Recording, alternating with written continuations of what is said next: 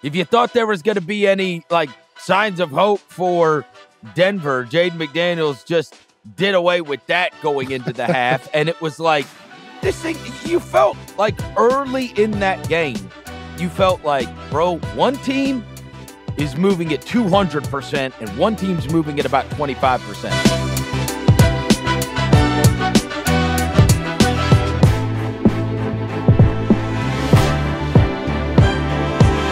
Just absolutely shocking result last night in Denver, Minnesota. 115-70. Minnesota beats Denver to force a Game 7. They hold Denver to 30% from the field. They hold Denver to 19% from three. They out-rebound them 62-43.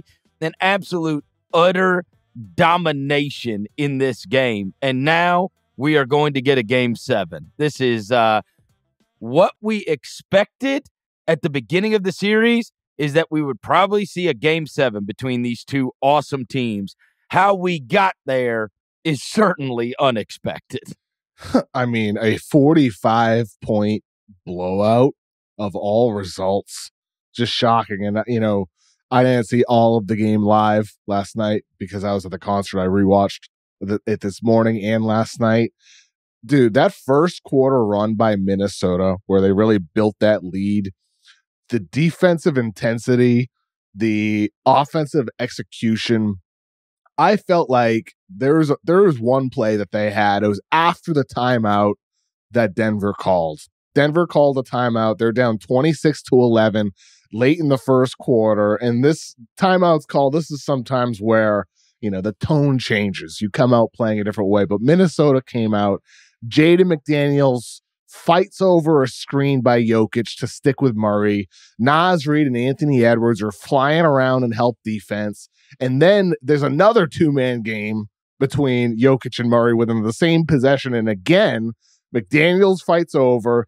Towns helps over on Murray on a drive. McDaniels recovers, blocks the shot, and then Anthony Edwards got the ball, dribbled it up, hit the pull-up three. And I just felt like that play in the first quarter was reflective of the entire game, where it was no let up from Minnesota. And Anthony Edwards was just sensational the entire game. That one play, that's one sequence, I felt like captured it all. Even after a timeout, Minnesota came out with more of an intense effort on both ends. Just better overall play. That one play, I thought, summed it all up. Well, and the crazy thing, Kevin, is the game started off 9-2. Yeah, so you just marked it 26-11. You could do the quick math. They were on a 26-2 run. 26-2. Unbelievable. Look, that crowd in Minnesota gets the crowd of the playoffs award. They were on, I think so too, absolute fire in this game, and their team responded in kind. And it was the weirdest sensation, because as you're watching it unfold, obviously they get the boost from Mike Conley. And I thought it was hilarious after the game, when Anthony Edwards is having to talk about everything that took place in this game. One of the things he said was, it's simple. We got Mike Conley back. That's it. And then they asked Mike Conley about it. And Mike Conley said, it was a team effort. We won by 45. I don't know. I don't make that much of a difference, right? But he does, though, Chris. He really does.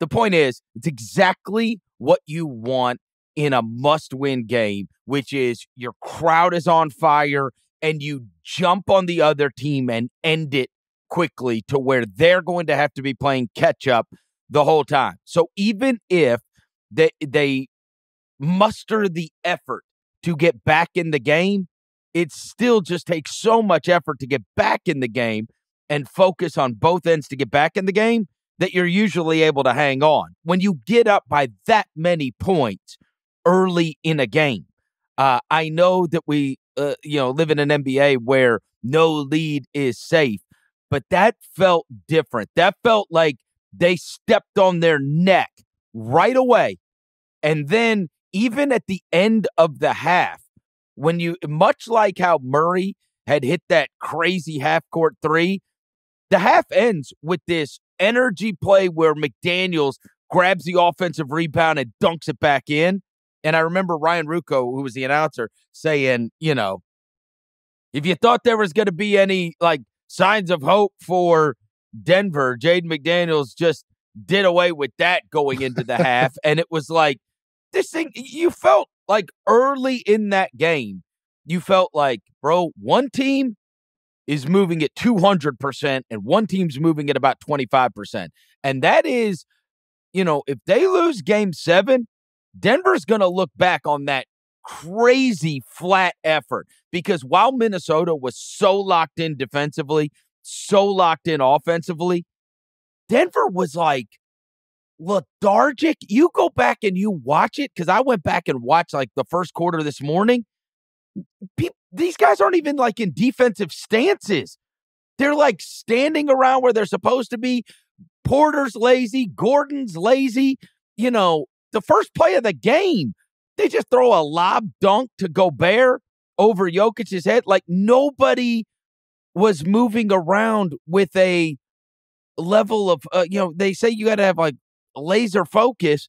Minnesota brought that to the table, and Denver was just, they were ridiculous. There's just two different teams than what we saw that won those last 3. I think one of the most interesting trends in this series, hitting kind of the same note you are, Chris, when it comes to that intensity, is think about over this 2-year run with Denver, and even prior, but this 2-year run specifically with the 5-man starting lineup: Aaron Gordon, KCP, Jamal Murray, Michael Porter, and Nikola Jokic. That 5-man lineup this regular season had a 13.6 net rating. They were dominant playing together. However, in their 3 games against Minnesota during the regular season, that starting lineup had a minus 14.3 net rating. During the playoffs in the first round against the Lakers, they were a plus 8.9. In this round against Minnesota, they're a minus 21.4 with a 106.5 offensive rating, a 127.9 defensive rating. The 5-man Denver starting lineup that was dominant last regular season, dominant last playoffs, has really not played well against Minnesota now for 9 games. Not just the 6 in these playoffs, but 3 during the season as well. And I think just there's the way they're getting off the starts, the way in which Minnesota is creating that edge. But you got to extract the 3 they won, Kevin, because look, they've got an 80-point game and a 70-point game logged into those numbers. Well, right? Yeah, yes. If you want me to, I can grab the net rating from their 3 wins specifically. I'll do that right now. So May 10th to May 14th. That I'll grab specifically those games for the starting lineup in this series. You know what Denver, and you know what Denver fans would tell you? Pull the non-Mark Davis games. That's Denver fans are. They're like, oh yeah, coincidence. We've had our worst offensive games in the world when Mark Davis. I love that somebody hates Mark Davis. In those 3 games, Chris, plus 16.3. Okay. So, but the point is that means in 6 out of 9 of them. No, but it can be great. It can be great. It can be great. It's not a lineup problem, is what I'm saying. I'm not saying it is a lineup problem. It's just a weird trend. The fact that they're negative against Minnesota of 30 teams. Well, they got beat by 45. The numbers are going to be crazy. Yeah. You know what I mean? They got beat. They got drilled. Point is, it happened during the season. It's happening now. They've had 2 of their lowest point totals. I mean, look, they hadn't been held under 80. That was their previous low, and then they got held to 70 in this game. Murray was a dog. He was 1 for 10 in the first half, ends up 3 for 18. And then, obviously, they got the other guys chipping in for Minnesota. McDaniels was brilliant. He's 8 of 10, 3 of 5 from 3. Their bench, which had not been the advantage that we had thought it was going to be, through the first 5 games of the series was brilliant. 36-9 in bench points. I mean, it's just an utter and complete domination. And, Justin Holiday, 0 for 5 tonight. Justin Holiday went from shooting like Ray Allen to shooting like Justin Holiday again. Well, and the thing is, it's like, and I think this is one of the things that we have busted up Boston for. It's like, and look, Dallas, it felt this way too with the Luka thing, which we're going to get to, which is, why does your back have to be against the wall for me to get your greatest performance, right? Why does it have to be that your back's against the wall? And it feels like Denver has really played with fire here. Now, everybody expects, I don't know if you noticed, but Nikola Jokic stood in the corner of the court for the entire fourth. He never sat down. Entire force. It was like a bad guy in a movie. And so, of course, everybody is sitting there believing, like, okay, we know he's got it in him. The same way that we saw the Luka response in Game 5 after the dismal Game 4. It's like, we know what's coming. And we will see. But there were certainly some very good adjustments that were made by Minnesota that threw a wrench in things. The doubling. And the Towns, doubling was so good. And having Towns on Jokic and letting Gobert roam is the trick. Like they were, and even Mike Onora said in their first quarter interview, like, basically, we need to bring more doubles, but we're going to let Jokic, we're not going to give him the extra attention, and we're going to live with it. Obviously, we need to do a better job on him, but we're going to live with it. And in this game, having Gobert as the roamer makes him a real rim protection, where he can't be pulled away from the basket, and they're going to have to go back to figuring out what they're going to do with Aaron Gordon and how he can make that a problem for Minnesota. The adjustments in this thing are going to be very fascinating because Towns, if he stays out of foul trouble, and this is what Edwards was saying in his press conference, if he stays out of foul trouble, yeah. he's a very useful defender on Jokic. Well, that's one of the reasons why you're throwing double teams at him, because it helps keep Towns out of foul trouble. It gets the ball out of Jokic's hand quickly. It turns him into a playmaker. And they were sending those quick doubles from the top, whether it was Conley or McDaniels or Edwards coming over to help on him. They weren't switching that Gordon Jokic 2-man action like they were in past games, because that's typically how Denver would get Gobert onto Jokic. And Minnesota just said, no, we're not going to switch it. We're going to go under. And maybe Game 7, you see Jokic, beat that under sometimes. Maybe he'll take a pull-up more. I can't imagine Aaron Gordon will be taking a pull-up more. That's advantageous to Minnesota unless he's having a perfect shooting night like he did in Game 5. So, I mean, I think for the Denver side of things, the doubles are a little tougher to figure out, though, because it seems like Minnesota, I'd be surprised if they don't go back to that. It might be, though, how do you get Jokic switched on to Gobert again? To me, that's the priority here. How do you make that happen? If they're not willing to switch it, maybe it comes from off ball instead of on ball. Right. But I think that's going to be the priority there, because that's what shifted in those other games. Sure.